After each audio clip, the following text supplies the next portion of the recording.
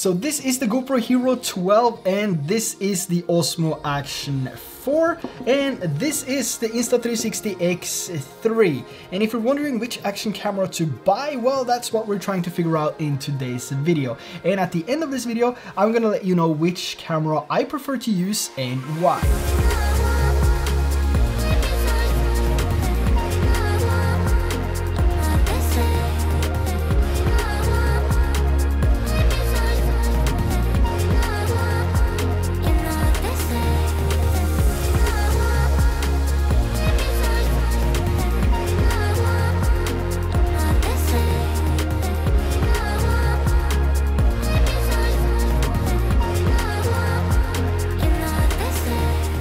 Now before we start, let's dig into the term action camera. What's really an action camera nowadays? I mean, a lot of us aren't really using an action camera for action anymore, but more as a point and shoot camera or as a vlogging camera. And I think the word action in action camera has a different meaning these days. So it's not really action based anymore, it's more like durability based, like how long can it record for and will it break if I drop it? And I also think most people are using these cameras now for vlogging or vacations and everything which is not action based really, and only a handful of users are actually utilizing the term action in action cameras. And that also means we have higher demands when it comes to these brands, right? So the Action 4, in example, has become more low light based than any camera on the market, and the X3, which is actually in a different category, but we still categorize it as an action camera because it's waterproof down to 33 feet or 10 meters, and it can shoot the same things as a regular action camera, but more since it has that 360-degree recording. And we also have the GoPro Hero 12, which has always been the same, with the same vibrant colors and the same design. But when you're buying an action camera, the first thing you're really interested in is the price, right? Because you want to pay the least amount of money for the best possible camera. The GoPro Hero 12 comes in at $400, which is the same price as the Action 4, and the X3 is actually on sale right now, so you'll get that for just around $400 as well, which is actually pretty awesome. So that means as of this video, these three cameras have the same price. So, you know, that's gonna make your decision even harder, I guess. Now with the GoPro Hero 12 at $400, you do get an extra battery, which is always nice, but that's basically it. So in order to utilize the action camera more, you would need to have some extra accessories. So you would probably want to step up to the accessory combo, which is $450. And this will give you that floaty grip and a head strap, so you will have a little bit more to play around with, and it's going to be a little bit easier to use the GoPro right out of the box because you can't really utilize an action camera if you don't have any accessories. You don't want to run around and hold it like this. You're gonna have additional shakes to it and it's not gonna look that professional or good. And with the Action 4 at $400, you do get some extra accessories. You get this accessory plate, or this mount plate, which has 3M tape on it, which you can mount anywhere, but this is basically when you put it in place, it's gonna stay there. So you would need to get some accessories for this as well. And you could get that skiing combo, which adds a selfie stick for a total of $448. So the same price as the GoPro there at $450 for some additional accessories, which will help you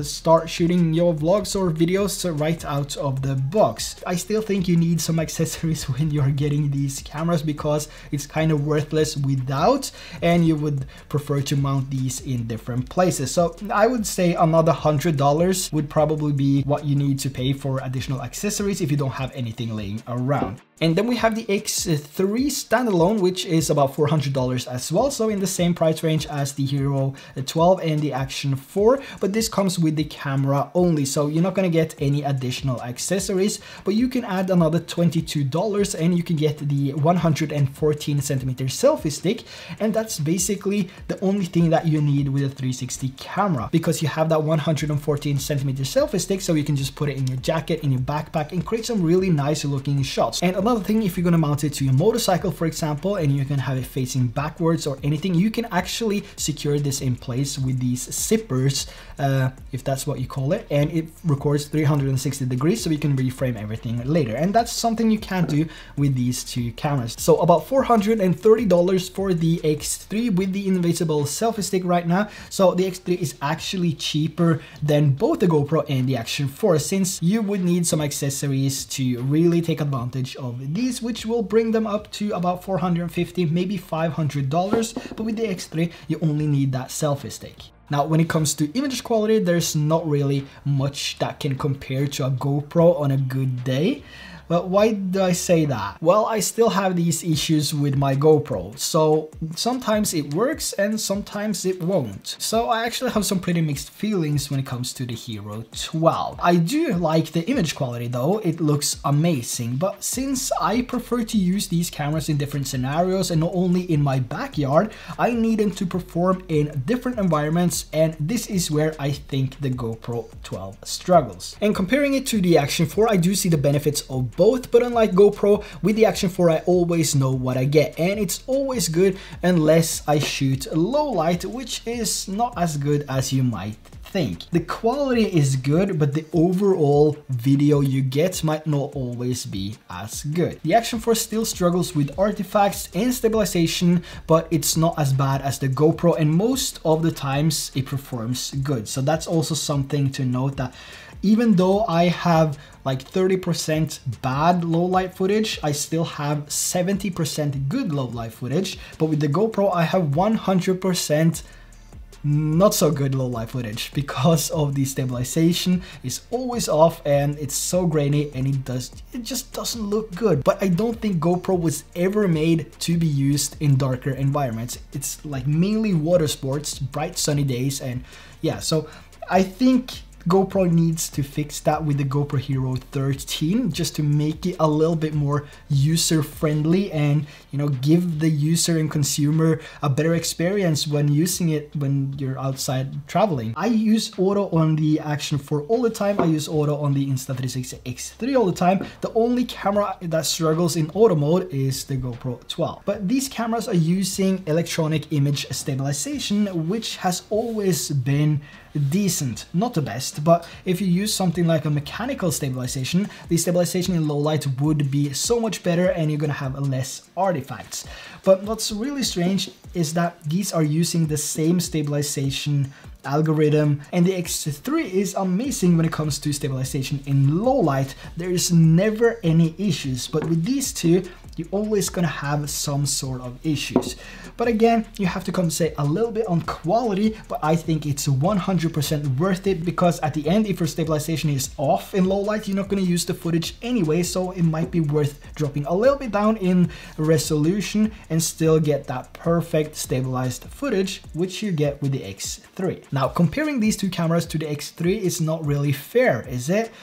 Or is it? The X3 shoots at 5.7K at 30 FPS, which is higher than both GoPro and the Action 4, but the 5.7K resolution has to be spread out through a 360-degree field of view, which gives a wider use because of that 360-degree recording, but it also limits the quality. So the quality you're going to get from the X3 is about 2.7K when exported using the Insta360 Studio app and when you export using ProRes. But honestly, I think the image quality coming from the X3 looks good enough. To me, image quality doesn't really matter that much. I'd rather have that dynamic experience which you get with the X3, and the versatility is definitely compensating for the lower quality. And when you have all these crazy things going on, which you can do with the 360 camera, you're not really paying attention to all the details in the image anyway. I mean, you can do so much with this camera, not only videos but photos as well. And it also has a single lens mode which can shoot 4K 30 FPS. So if you just want that standard action camera look, which you don't have to do anything in the Studio app, you can just record your video and then just take the file directly over to your editing software, just like you do with the Action 4 and the GoPro. I mean, this has that too, and it's super wide and it's actually pretty darn good. So that's also something that the X3 has. It has 360 and single lens mode, so you basically get the best of both worlds. But I do think a lot of people are a little bit too obsessed with image quality nowadays. I'm not really sure, but that's my thoughts.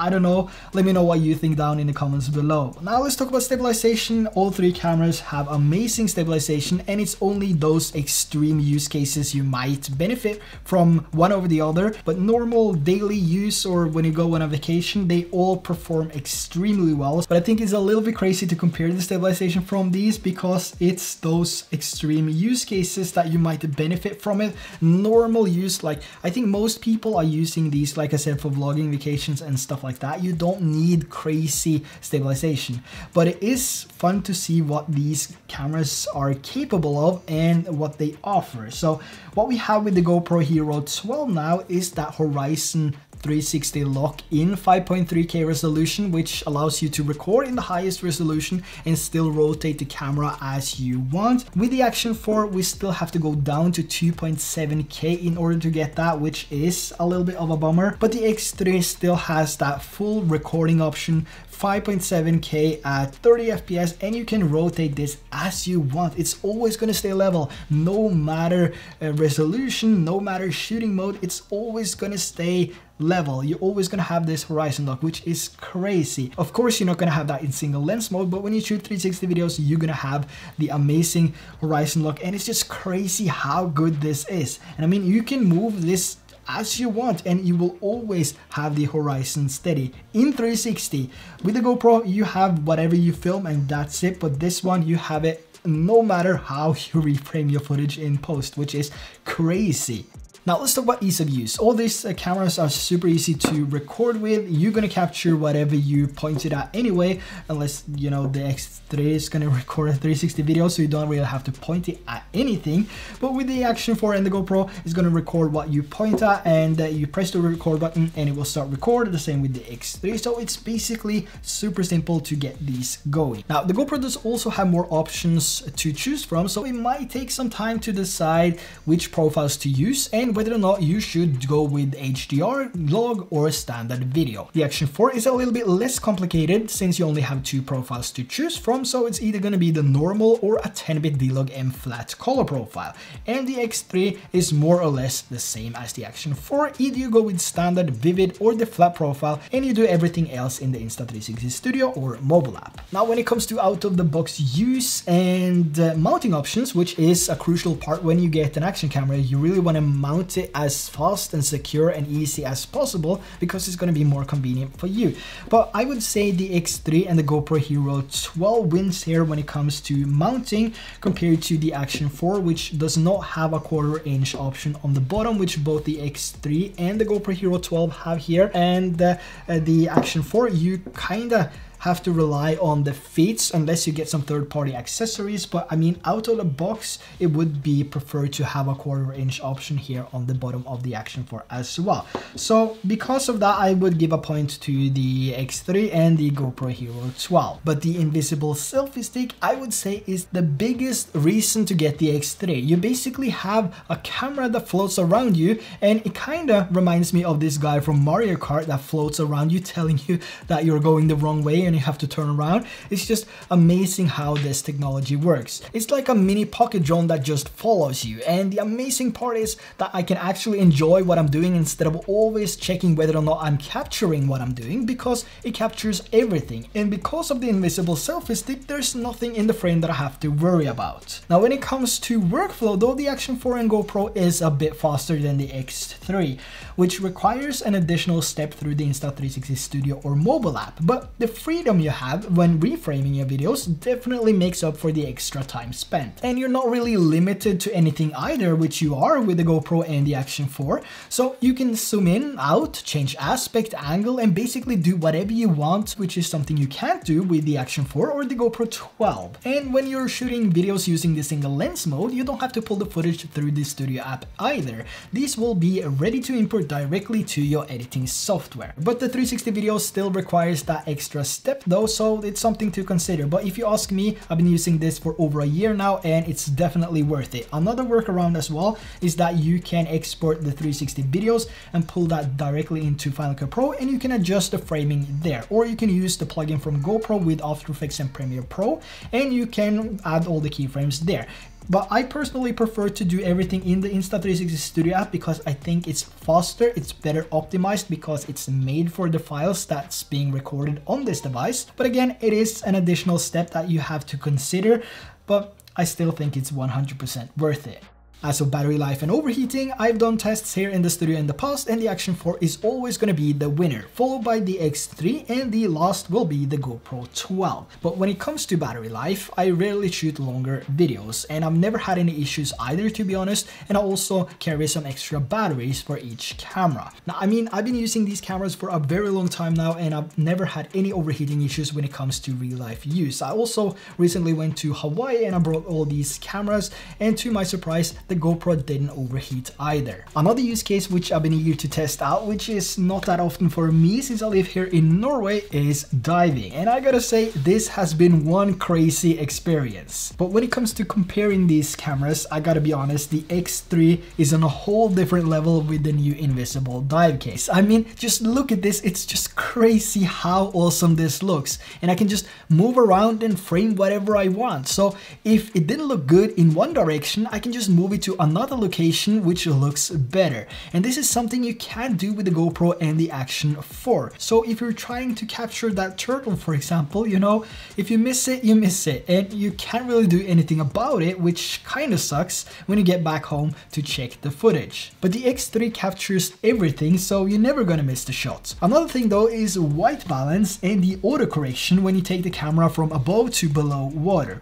And both the GoPro and DJI claims to have the best underwater correction, but to be honest, I'm not really sure how they do it because my footage looks like this. And I think it was on my third dive that the GoPro finally realized that I was underwater and the white balance got better. I also had the same issue with the Action 4, but this was on the opposite side, so it was more purple and it just didn't look good. So I'm not really sure why the X3 performed so much better when it comes to the white balance correction. I mean, I was shooting everything in the same area and the same location, the same water, the same reef. So it's a little bit strange that the X3 was so much better. I mean, I still have a lot to learn when it comes to using these cameras underwater, but I think this is a good example of what you actually get when you buy these cameras. But of course, you can do some editing in post and change the white balance, highlights, shadows, and all of that, and hopefully that will be enough to make your footage look better.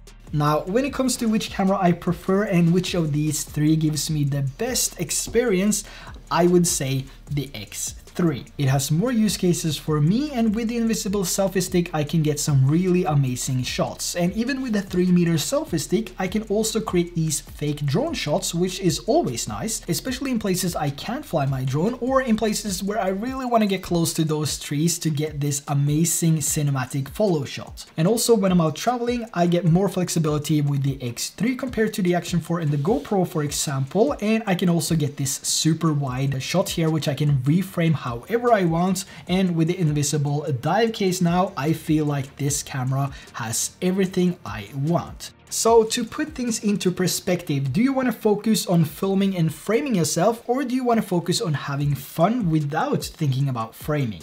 Whichever camera you get is going to be completely up to you, but I know for a fact that the X3 has definitely made my life easier when it comes to shooting videos. And now with the invisible dive case, you know, it is a camera that I can use for every single scenario, whether I'm snorkeling, diving, or doing a hike or riding my motorcycle. So I want to know, which do you prefer?